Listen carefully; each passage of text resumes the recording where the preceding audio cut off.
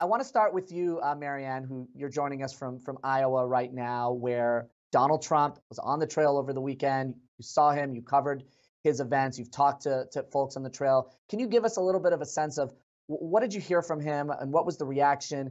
And was he talking a lot about, sort of the chaos of Washington last week, his courtroom dramas, the trials he's facing, and the speaker battle that he's waded into? So Trump did not spend really any time in Iowa talking about the speaker battle. We saw obviously that he weighed in, endorsing Jim Jordan before coming to Iowa, but that was really not a focal point of his speeches over the weekend. His indictments, however, and his legal issues were definitely a big focus in both of the speeches I saw in Iowa.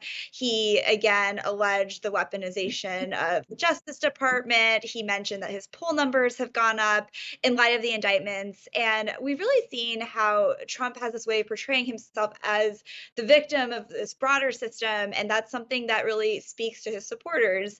And so we saw him again attack one of the judges, saying that, it's a radical left judge who's overseeing one of the cases he's facing. But it's been interesting to watch how he's tried to use these indictments and these legal challenges he's dealing with as a way to rally his base and to rally support as he heads into the Iowa caucuses.